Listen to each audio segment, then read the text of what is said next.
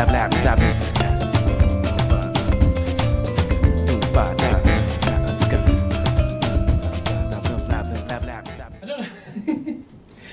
sorry if I'm talking a lot today. It just seems to be the way. I'll soon get to hand the microphone over to Tim in a minute, and I can sit down. Okay, so do you remember me mentioning expanding local communities? And I talked about expanding Drupal communities. That's what we're going to talk about right now. So,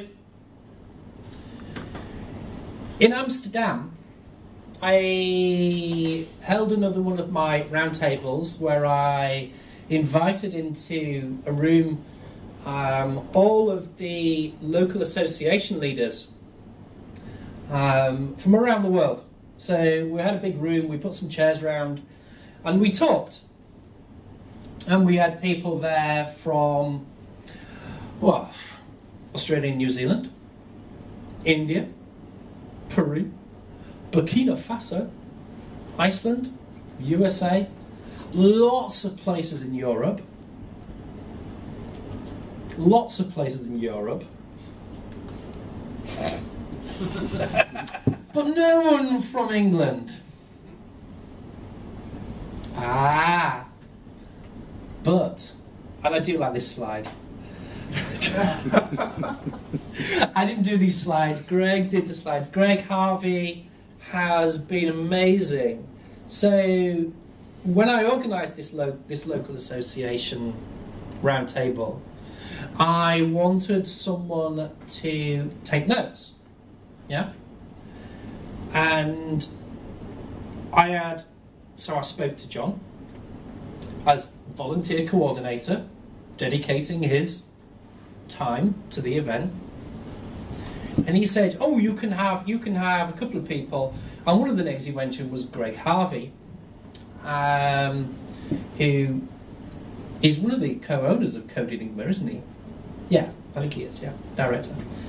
And I went, yeah, I'll have him.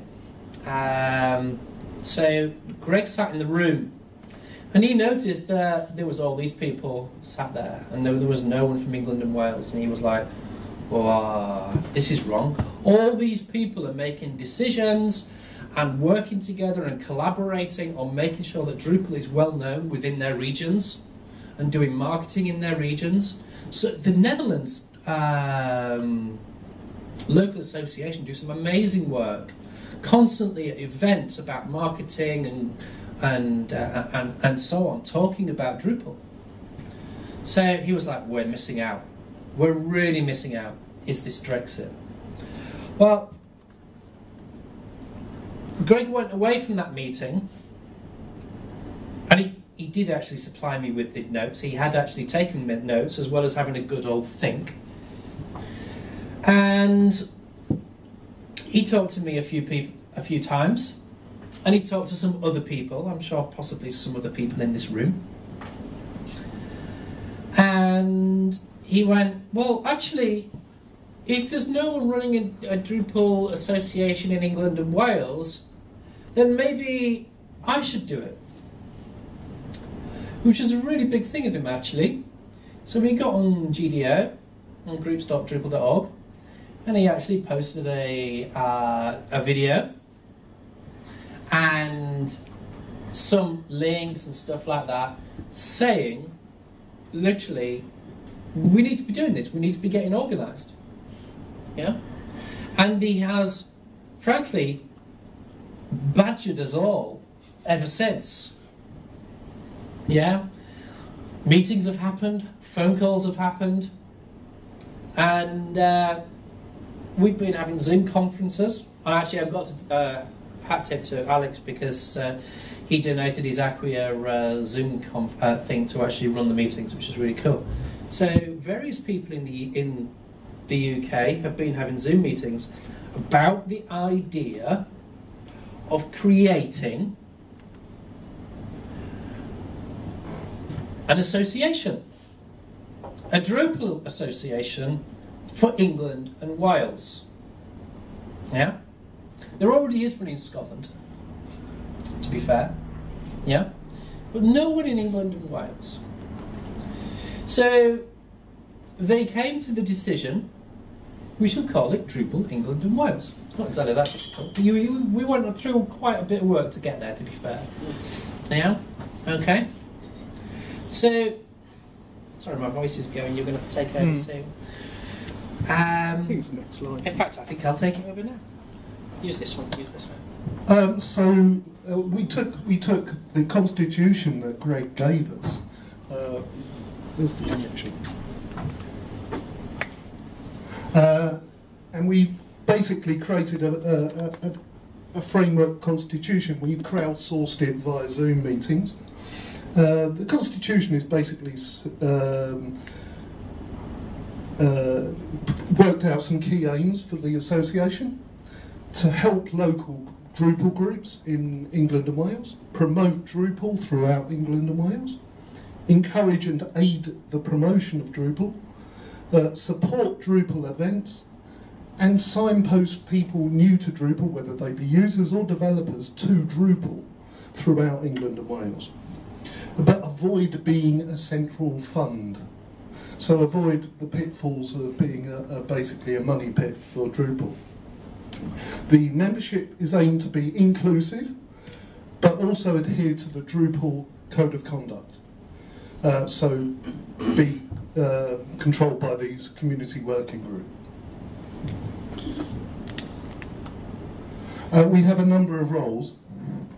The first role is quite obvious, which is a chairperson. They do things like chairing meetings, represent the association and be a spokesperson, liaise with the Drupal association, and take actions required by the community working group. But the actual constitution we've got written goes into far more detail. You didn't want to hear all that. Then we have a secretary who takes minutes, manages the membership list, is our GDPR data controller. Well, we still have GDPR, that is. Manages correspondence with whoever necessary, and circulates information throughout the association and wherever necessary. The treasurer looks after the money, does bookkeeping, oversees the accounts, sets up budgets, and does financial control.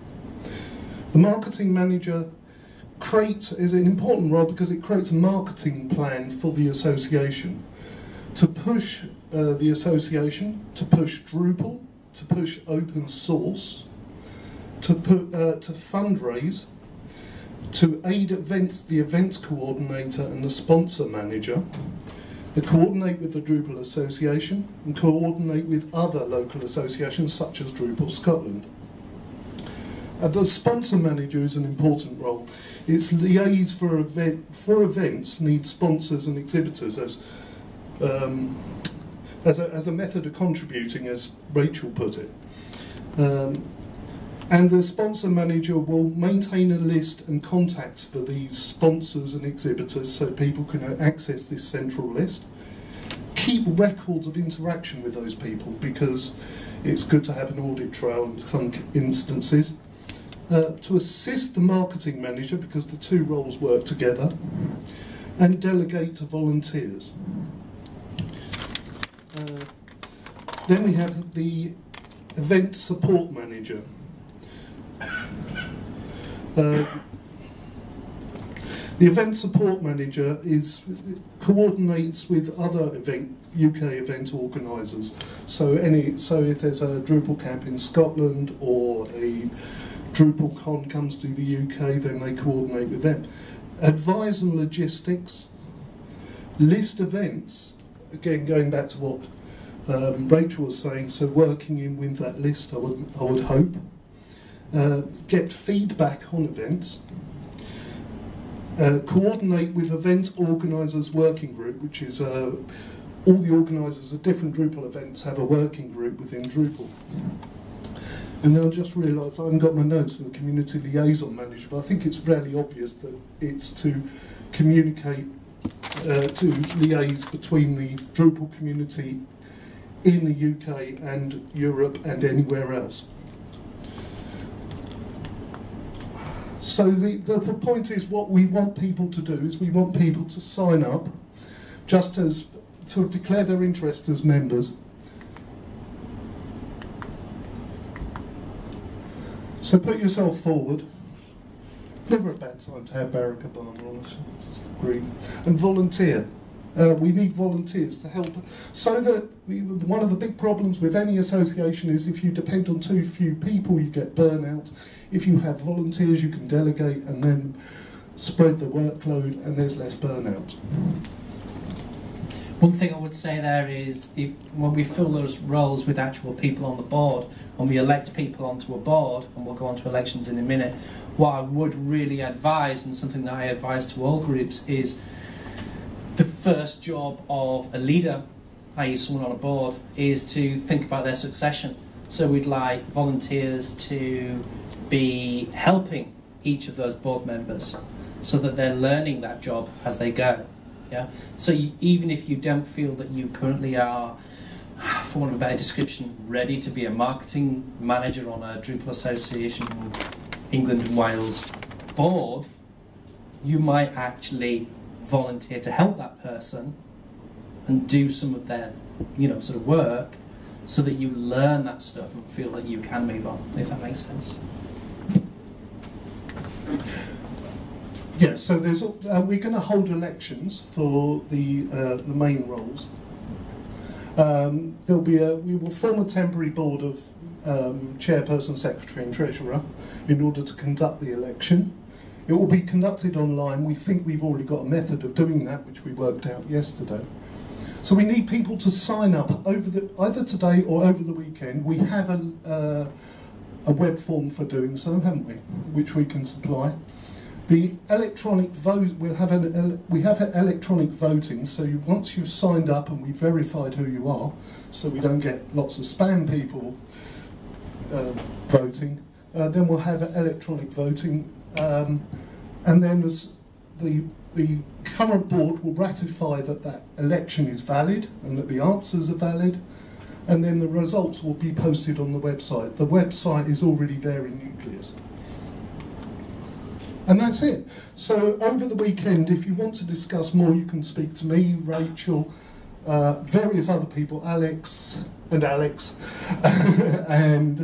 there are, and Finn. Sorry, I forgot Finn. I don't normally forget Finn. And you can speak to any of us, and we will brief you, and we can give you more detail. And any ideas you've got are always relevant. But if you're really interested in just becoming, taking one of those roles, if you think you've got the experience and background necessary, or you know somebody who has, because there's obviously lots of people who aren't here for various reasons, or virus reasons maybe. Sorry. Bring through on 10. It wasn't getting my coat joke, was it? Right, it probably was actually. And yes, just speak to us over the weekend. Thank you very much. Any questions?